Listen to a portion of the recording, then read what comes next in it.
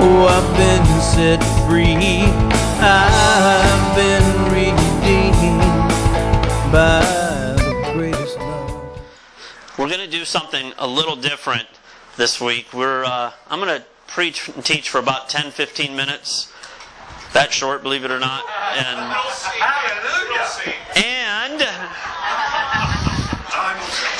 And then Mark's going to try and preach for 10 to 15 minutes. So notice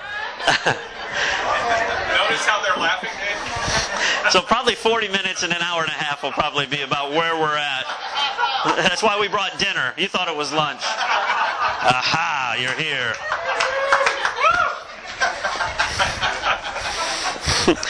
Let's start with a word of prayer. Father, we're so thankful for each and every soul that is alive here today. God, you created each and every one. You created them with your own hands. You knit us together, as your word says, in our mother's womb. We're so thankful that you gave us this breath of life to live. And ultimately, your desire, your purpose is that we might know you and enter into real life, into the dance with you. So, Father, help us to have ears to hear not only what Mark and I say, but more importantly, what the Holy Spirit says to each and every person here today. For it's in your Son's name we pray. Amen. You know, I love the first 4 words of the Bible. And I think most people can remember that first 4 words. In the beginning, God. In the beginning, God. And what is God? Well, John tells us that God is love. God is light. God is spirit. And out of His love, He creates each and every person. Each and every one of us that are here. And yet, you know the story, if you've ever been in Sunday school for any time, that there was a rebellion, there was a desire to live independent of God, to take the reins, so to speak, and say, I'll make my own choices apart from your love and life, God. Even though you were the one that created me, I will be my own. And that was the rebellion of Adam and Eve, and that was where sin entered, and separation from that sin entered. But you have to remember that God is love, and He wasn't going to have it that way. And yet, in that rebellion and in that waywardness, we see Adam avoiding God. He runs into the bushes. And God calls out, Adam, Adam, where are you? And there's this response of the soul. God, here I am. I was afraid for what I had done. I was afraid of you for what I've done. But yet, God is the one, if you look at the story, chasing after Adam, the one that is in his sin. And God calls out to Adam. And ultimately He's restoring Adam. And God's heart was for restoration to take place. His heart, if you remember, is to love those that He created, because God Himself is love. And just like Adam, many of us are still hiding in the bushes, hiding away from God. Even though we know about this God, we've reckoned in our own life that there is a God. We just don't know if this is a God that will love us, that one that we can trust. We've been told lies much of our lives, that this is being a God that is out to smite us, a God that's out to hurt us. And so in our very natural instinct, we run away from this God because we've been told lies about this God. And yet God continues to call out to each and every one of us. And even in their rebellion, there was a resounding no within the Father, Son, and Holy Spirit. They weren't going to have man live separated from them. And that they would do whatever it takes to bring mankind back into this union, into relationship with Him. And so there was a plan and there was a purpose placed within the Godhead that one day that He would bring man back and there would be no more separation. And even Christ comes, He doesn't come with a resounding thunder and lightning that there's going to be, man, you will not live separate from me. No, He comes very humbly. He comes, as the Christmas story would have it, the baby in the manger. Humbly coming to His people. Philippians 2:6-7 says, although Christ was truly God, He did not try to remain equal to God. Instead, He gave up everything and became a slave when He became like one of us. See, this God is not far away. This God is not one that is like the false pagan gods that were waiting up there for man to do something. This God is the God that loves so much that He comes and He strips Himself of everything to come as one of us. Humbly in a manger, not even having a bed. Now this wasn't man's thought. They were looking at the time of Jesus coming for this conquering God, this conquering king that would come in and take control, this government force that would take control and set everybody else straight because, we had it straight. So we needed a conquering king to come in and set everybody straight, to take revenge on the enemies. Yet that wasn't the way that God had it. In fact, it says God's ways are not our ways.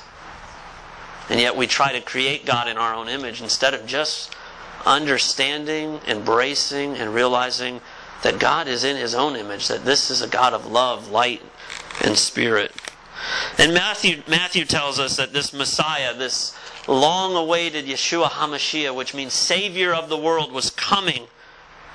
And He said that He would come to set the captives free by utterly vanquishing separation. In Matthew 12 you see that. That's the purpose, that's the desire that God has. That He wanted to not allow us to be separated. Sure, we can allow ourselves through that. We can run away from God. We can act as if there is no God, but He didn't have that. In Matthew 12 He said He'll bring judgment to victory, which means to utterly vanquish any source of separation between them and us. And when He cried out His last words, "It is finished," it was. I take God at His word. And we have to say, well, what was finished? When He said it was finished, it was all finished. Everything was completely changed at that very moment. In fact, there was an earthquake that even took place, and there was a veil that would separate God's in the holiest of holies from the inner court. And that veil was torn, and the Bible tells us it was torn from top to bottom. A symbol of who did the tearing. Not man. This wasn't man's plan. God did the tearing, saying, no, there's no more separation. You enter into my holy of holies. You enter into me. That's no more separation that would take place. Yet if we don't know this, it becomes irrelevant to us. Or if we fail to hear not only this audible gospel going out through these speakers, but the internal gospel of a God that has known us, and we become callous to this message of who this God is, we continue like Adam, hiding in the bushes, running away from the God that has breathed His very life into us. And this is the gospel message that goes forward today. It's a picture of what baptism, when Mark speaks that, it's a picture of what baptism is. So who was on the cross when it was said it was finished? Don't answer out loud, but think in your heart. Who was on that cross? If you've ever been to Sunday school, the answer is always Jesus. I mean, that's the easy answer. We always say Jesus. And if you were there and you said Jesus was on that cross and said it was finished, well, you are kind of correct, but not fully correct. See, because that's the part of the gospel that we've been told about Jesus dying on the cross for us, but we haven't been told the rest of the gospel. Well, what is the rest of the gospel? The rest of the gospel is that each and every one of us was on that cross with Jesus. Our old self has died. 2 Corinthians 5:14 says, one has died for all. And we amen that. Amen. And we amen that. One, Jesus Christ has died for all. Do you know what the next word is there? Therefore, 3 little words, all have died. We somehow been blinded to the fact that we realize that it was Jesus that died, but we've been blinded to the fact that we too have died. Paul makes this very personal, and as we grasp a hold of his words, it becomes very personable to us too. Where he says in Galatians 2:20, and I'll read it in a version called the BBE. It's the Basic Bible, which is good for me. I need a Basic Bible sometimes. It says, I've been put to death on the cross with Christ. Still I am living, but no longer I, but Christ is living in me. And that life which I now am living in the flesh, I live by the faith of the Son of God who loved me and gave Himself up for me. And see, there's the gospel. It isn't only about Jesus dying for the forgiveness of your sins. It's about your old self dying and Him recreating you new. You were first born in Adam, born as a sinner, sinner by nature, but then recreated in Christ. Now when He said it was finished, that part is finished. But there is still another part. If I may draw an illustration to kind of a modern movie that most of you guys know, the movie The Matrix. We see the main character, Thomas Anderson, the businessman, that was sitting at his computer, and he knew there had to be more to life than what was going on. And he continued looking into the computer, and there became this kind of rabbit hole that he started going into. And then one day he's sitting chair to chair with a guy named Morpheus. And Morpheus, let me give you the quote right from the movie, offers him the ability to see life as it actually is. See, he had been living under this illusion that the things that he was doing was real life. And Morpheus says, no, that's not real life. I can show you real life. I can tell you about it, but you can not only know about it, you have to experience it. The only way to experience it is to take this red pill. Or you can go back, living your life as if none of this was real, and living under the delusion of separation, living under the delusion of a purposeless life, living under the delusion and take this blue pill. Well, if you've seen the movie, you know that Neo, which was Thomas Anderson's character, has a name change. He now sees real life because he takes the red pill. And that is what God is doing with this very message. You'll either receive it or reject it. You'll either receive the truth that not only has Christ died for you, but you have died in Him. And in receiving this, you begin to live free of the matrix, free of the life that you once have lived, and begin to experience and realize what real life is in God, in Christ, living in this love relationship with the God that created you, the God that gave His very Son for you. Colossians gives us this statement of fact. This is either true or not true. It can't be only true if you believe it. He says in Colossians that you have died and your life is hidden with Christ in God. I can give you 20 more verses that talk about this throughout the Bible if you want. But I just want you to know that this is a fact. And you'll either receive this as reality or live apart from this as reality. That you no longer live. Our friend Andre says the church needs to remember to drop dead. Because that is what has happened. We have died in Christ. The old self has been crucified in Christ. Just like Paul said. And this is the gospel message. This is the gospel message that not only Christ has died for you, but you too have died. And in doing so, and in receiving this God, you can now have real life, the very life of God, the God that loves you. The hope that we have is not found in a good God forgiving a bad man. We've heard that preached from the pulpit so many times.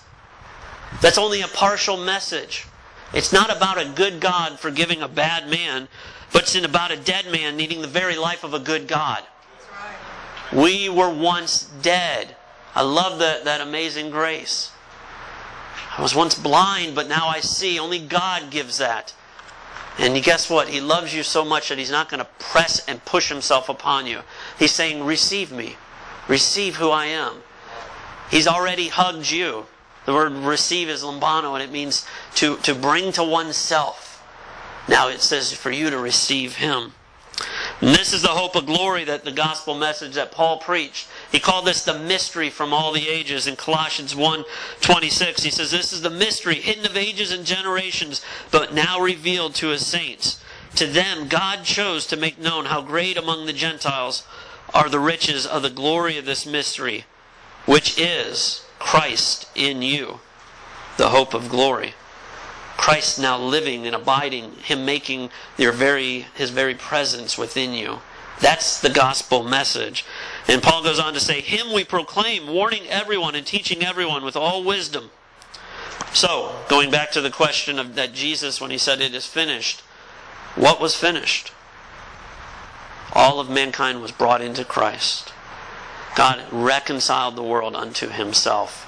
And now He calls out through events like this and just through people having lunch together. Now you be reconciled to God. He's done all the work. He's finished it. But the part that He will not do is press and push Himself upon you. He invites you. He romances you. He embraces you. Now will you embrace back? I'll end on this verse from John 1:12.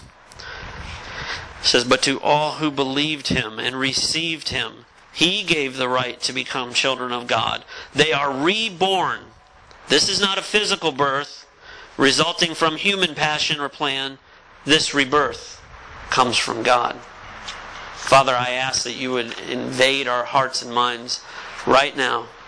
If there are any that have never understood this message or just seeing it for the first time, that they would embrace you, embrace the very God that lives inside of them, that desires to know them, and that the Holy Spirit would call deep into their hearts that they may know you. In Jesus' name. Amen. Greatest love. Oh, I've been set free.